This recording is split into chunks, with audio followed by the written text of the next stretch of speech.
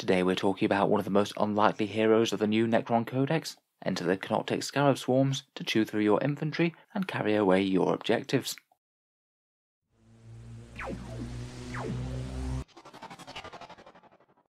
Hello and welcome back to Auspex Tactics, the strategy-focused 40k channel where we're all about getting the most out of our miniatures on the tabletop. In today's video we're doing another unit review, and we're focusing on some of the little Canoptek horrors in the Necron army list, the Canoptek Scarab swarm. We'll take a quick look at their datasheet, talk about any obvious rules combos and synergies, and how I think about fielding them in game. I will say straight off though, that I think that they are one of the most competitive units in the 9th edition missions, and I'd honestly be surprised to see many tournament winning Necron armies that don't include at least a few of them. In the background, these silver-limbed and beetle-like Necron horrors are used as the drones of the Necron tomb world, processing and reprocessing materials to create and maintain the Necron's war gear and armory. The Scarabs have the terrifying ability to consume near any material, living or dead, natural or artificial, and convert it into a store of energy for later use. Interlopers in the catacombs of a Necron tomb world may find this out to their peril, torn apart by an endless swarm of Scarabs, only to make and reinforce the very Necrons that they might have been hunting. In battle, an overlord might send them forth alongside his forces, where they particularly excel at breaking down vehicles. Once latching on, they will, given time, bury through any armoured hull to get to the vulnerable crew beneath. So let's see what these little guardians can do in game then. So here we have the latest datasheet for Canoptek Scarab swarms, who are of course a fast attack choice for Codex Necrons. They're 15 points each, and you can get between 3 and 9 of them in a unit. They're fairly fast with 10-inch movement, weapon skill 4+, strength and toughness of 3, 4 wounds, 4 attacks, leadership 10 and a 6+ save. Possibly one of their best attributes is the amount of wounds that they have for the points. There really aren't all that many units in the game that have less than 5 points per wound, and it means that very little is really all that effective in chewing through them.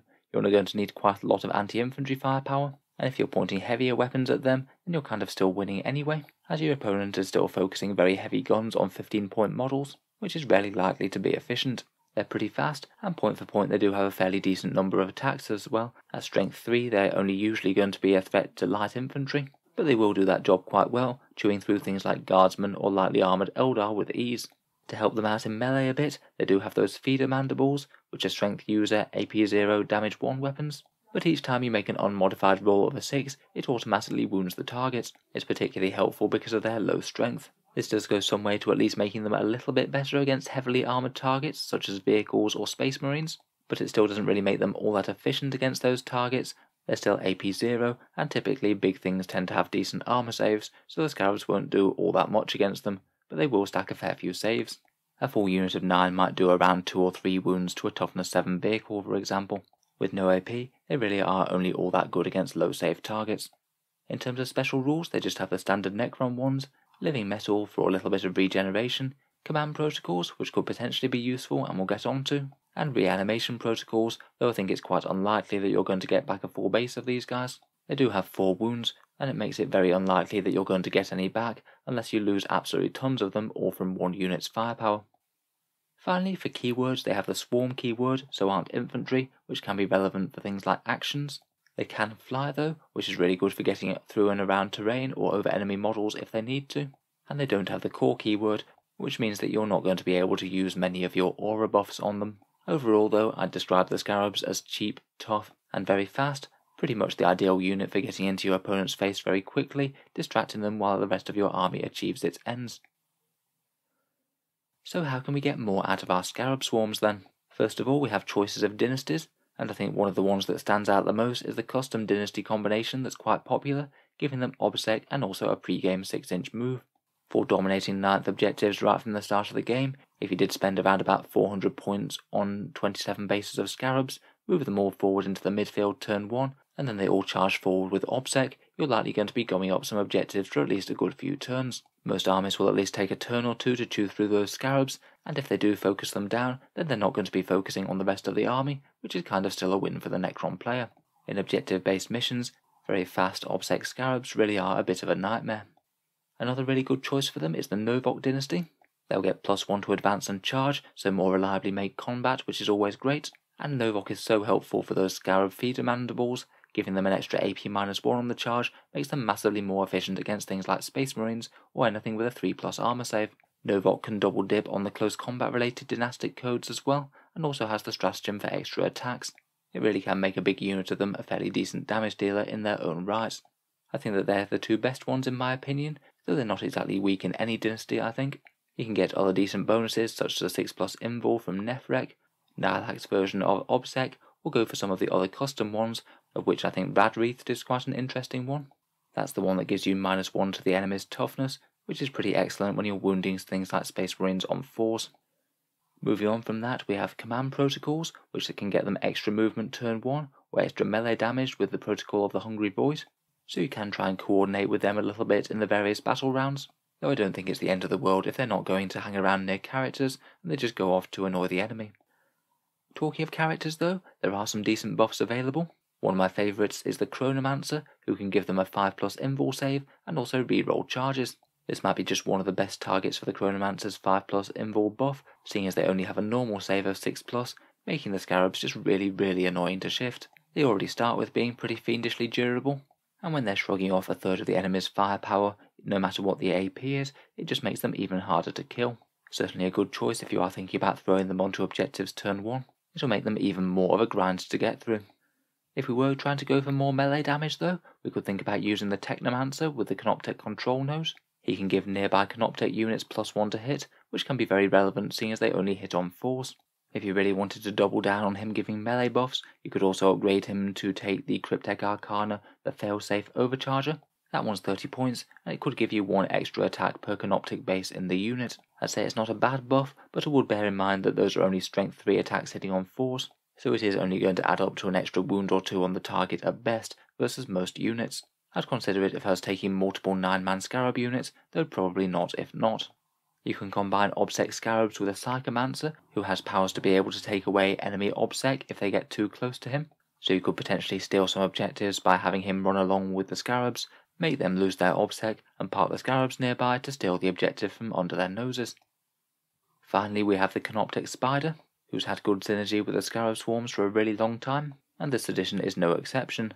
In your command phase, he'll reanimate 1 Canoptek Scarab Swarm from each Scarab Swarm unit within 6 inches of him, and if your opponent's a little bit foolish with their firepower and divides it a bit, you could even be bringing multiple Scarab bases back per turn. If you are running a ton of them, I'd strongly consider getting a Spider. They're really quite a good unit point for point at the moment. They're fairly tough and are a pretty reasonable melee threat as well. Finally, in terms of stratagems, as they're Canoptek non-core units, they can only access certain ones, though they do have some fairly decent options. First up, for 1 command point, we have Self-Destruction. This one's triggered after your Scarab Swarms have fought. You get to pick 1 Scarab Swarm in the unit. The swarm is destroyed, and you roll a d6. On a 2+, the enemy takes d3 mortal wounds, and on a 6, they take 3 instead. I'd say this one could be a little bit niche. I generally wouldn't use it in every single combat, but in certain combats that could be incredibly useful. Say you've been fighting an enemy character you've taken a wound or 2 of, this could be a nice little way to finish them off before they get to strike for just 1 command point. The stratagem I really like for them though is Enslaved Protectors, which essentially is 1 command point for a heroic intervention. Scarab Swarms are a really good unit for being able to do this. They're likely to be pushing up towards the enemy, and they might be a unit that the opponent doesn't really want to charge into combat with just for fear of getting bogged down. It means that the opponent won't be able to go within 3 inches of them unless they want their unit in combat with the Scarab Swarms, and I could certainly see in the right circumstances the heroic intervention move plus pile in and consolidate being a really useful way to get your Scarab Swarms up to an objective which they might be able to steal with Obsec. Could be a really nasty one for your opponent to fall foul of if they don't see it coming. Finally, we did mention it before, but Novok also has a stratagem for +1 attack, which could be quite meaningful if you are charging him with extra AP. It is going to start to get them to the point where they can threaten slightly heavier targets. Out of all the buffs, I think that the strongest dynasties are Obsec or Novok. Both Chronomancers, Technomancers and Spiders can be excellent support units, it just depends on what you want them to achieve, and both Self-Destruction and Enslaved Protectors are situationally very powerful indeed. So how would I think about running Canoptek Scarabs in-game then? First of all, in terms of unit sizes, I would think about either taking big 9-base squads if you want maximum numbers, or taking them in 5-base squads if you just want some smaller squads to harass the enemy and be a bit of a distraction. 9 bases will make the maximum use of certain buffs like the Chronomancer's 5+ invul, but dropping down to 5 means that you don't have as much coherency issues, they don't have to bunch up quite as much, and blast weapons won't be quite as effective against them. I think all of the buffs are quite powerful. You could either go for a really durable route with them, A big squad of 9 with Obsec, a pre-game move, and a Chronomancer's 5+ invul save is going to be enormously hard to shift, and if you wanted to get every iota of damage output out of them, then running them in Novok with a Technomancer with a control node and a failsafe overcharger, and using the Novok stratagem will get you a pretty impressive 6 attacks per base, hitting on 3s and AP -1. That little combo will do some pretty decent damage to Space Marines or Gravis armor, and even take around about 7 wounds off a vehicle on a big max-sized squad. It's not the most enormous damage output ever, but it's really not bad for the little guys who are supposed to be holding the objectives. In game, with fast movement, decent durability and fly, they're excellent nuisance units. They can block units, tie up units that want to be shooting at something else, or deal decent damage against light infantry. You can potentially make them very hard to shoot at due to their very low base height. You might be able to hide them on top floors of ruins and make it pretty much impossible for your opponent to shoot them. They could very easily hide out of line of sight behind a parapet or something. And when they do get into melee, a decent sized squad of 9 of them could be a really good choice for getting maximum use out of the fight phase. They could wrap and trap enemy models to stop them falling back or force them to pay command points to do so. And I would really be looking to maximise the most out of the pile-ins and consolidates, where gaining a few extra inches of movement could be really decent for getting on objectives or just tying up or move blocking even more targets. Overall, I'm really positive about these little guys. I think the Canoptek Scarabs are one of the strongest Necron units in 9th. They're just really useful, being fast and durable units. They really play well with the 9th edition missions, and can even be decent damage dealers against their preferred targets.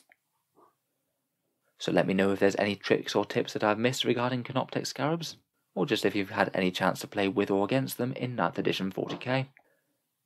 If you've enjoyed the video, then feel free to subscribe to Auspex Tactics. We'll certainly be keeping the Necron videos coming into the new year, so feel free to subscribe or check back later if you'd like to see more. Finally, if you are enjoying all the videos, I would just like to mention that the channel has a Patreon page, which you can find down in the video description.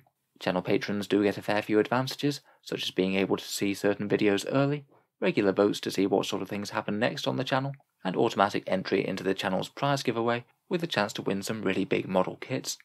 If any of that sounds good to you, or you'd just like to help support the channel, then the link is down in the video description below. In any case, a massive thank you for listening, and I'll hope to see you guys next time.